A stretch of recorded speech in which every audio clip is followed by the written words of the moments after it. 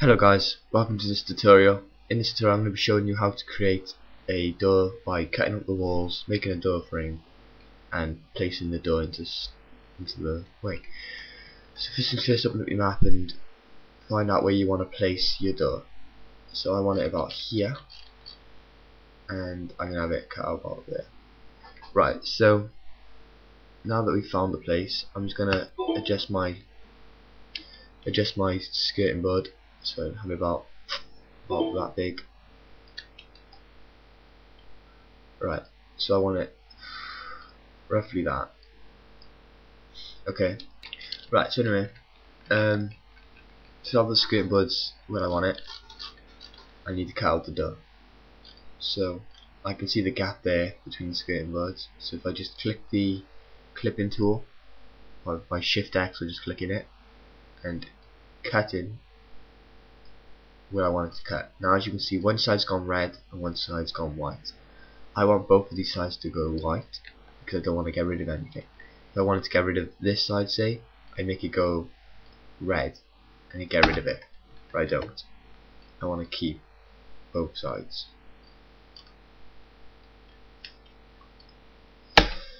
So now we've done that, I need to pick a suitable height for my door. Let's think. I will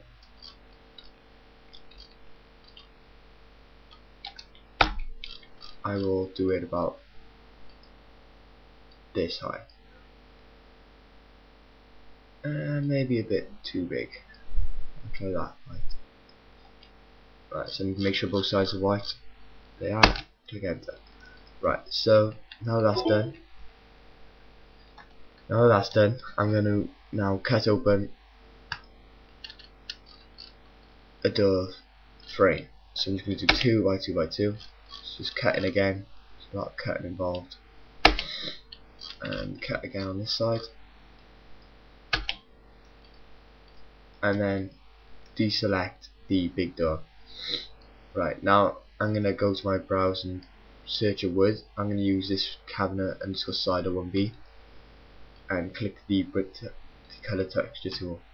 Right, so now that that's in place, I want to now make this a door. So what I'm going to do, there's two ways of making doors. There's either you make a prop underscore door or a func underscore door.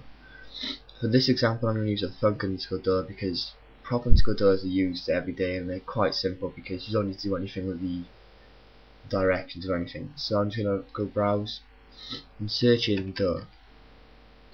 Right, now hundreds of doors will come up, so you need to have a good look.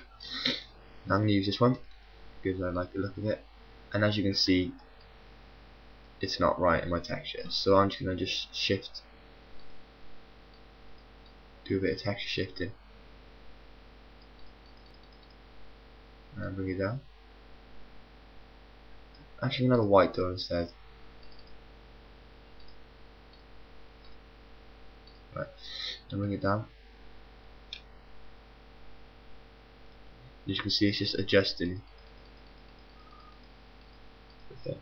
So now, as you can see, I haven't made it to what I want, so just readjust it. So now, bring the door down a little bit.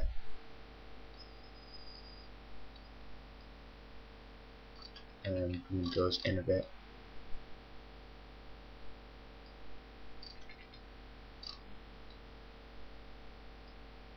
And I'm going to bring this skirting out. And this skirting out. And I'm going to bring this skirting out a little bit and bring it down a bit as well. Okay, the skirting at the top would be way too big. Right. So as you can see, the wall's not in place now. Bring this down.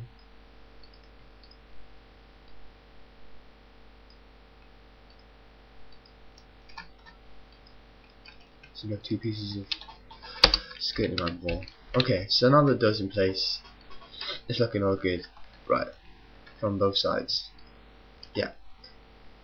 Right, so now that we've done that, let's make it a door.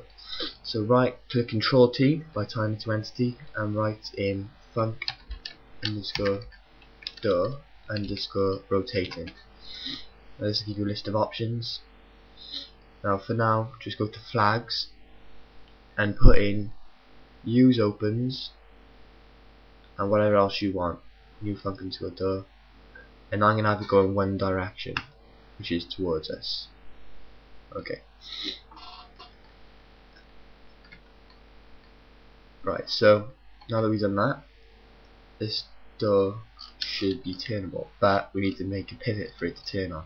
So this little circle thing here, as you have in every diagram, is the pivot. Now we want this top X to Y to do this because this is how this can turn. So I'm just going to drag this circle down to the edge of my door where I want it to turn, and then that's the door. It should turn.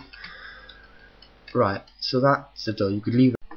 Right, so now I'm gonna just add the door handles. So if I just click the dynamic prop, world model, door knob, writ knob with filter, and 2 door handles come up for me, which I'm gonna use for now because they're probably most suitable, well, not suitable, but yeah, easy to use now. So click apply, and the door handle will show. So I'm just gonna drag this to my door now.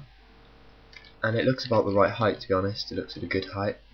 So now I'm just going to copy this across and rotate it 180 degrees by either writing 180 on this or turning that, or you can do it manually, of course.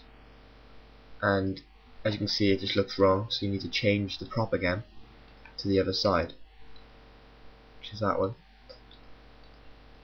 And there we go, so the handles are in place. But if we open this door now, it just open and the handles will stay still. So we need to give both of these a parent name. Now you can either do them individually or just click on both and give them both a parent. And I think, oh, but first make sure you name the door, which I've named door underscore main. And I just do this again, door underscore main. And that is that done. So if I just quickly show you on the game, I hope this should work for you. Right, so as you can see, this is my map. Well, just started it. So lights on. Right, so our door. It's looking pretty good. Let me just get rid of this part.